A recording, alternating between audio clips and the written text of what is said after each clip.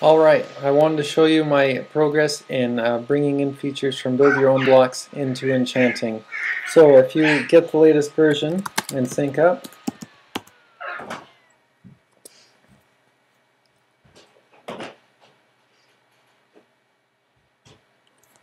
and do your normal preparations, such as going into the front end and copying base enchanting.image and base enchanting.changes to enchanting.image and enchanting.changes and build the back end, you can then run it. Here we go. Okay, there's 3 steps right now. Normally it should just be shift file and import from version control. That's not going to work. So shift file and apply latest UI skin. That brings in an image for a pause button, without which things fail on you. Then you need to right click on the scratch frame morph and click the pink X for dismiss me, and it's gone. Next, in your workspace, paste in this line, scratch frame morph version control directory file in contents, and do it. The easy way is to hit Command D, or from the menu go do it. And this file is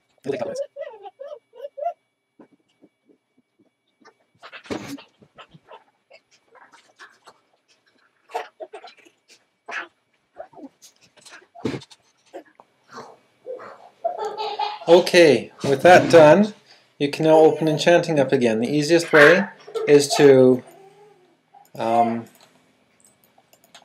left or middle click on the white area in the background to bring up the world menu and choose Open and Enchanting. Great, there we've got our Enchanting window, and many things work, a few things are broken. Let me point out some of the things that work. If I bring in a script, I can, do all sorts of stuff.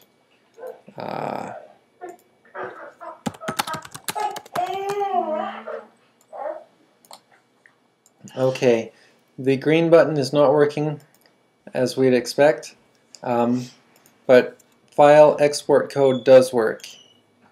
Yes, I'll overwrite enchanting.java.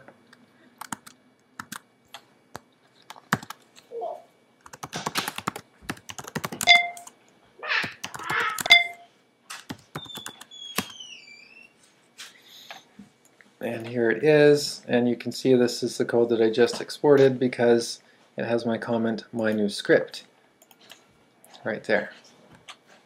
And we've got these funky new build your own blocks. If you try to put them in your code, don't expect it to work when you export. You're going to get all sorts of errors until we, add support for it. So I'm just going to abandon that. Likewise, something that I noticed that I've broken is if you try to configure the motors, 1, this is really long, and 2, I need to fix a function there. So I'll abandon that for now too. But it gives us the basis to continue working forward, and I look forward to seeing what you'll be able to do with it. Thank you.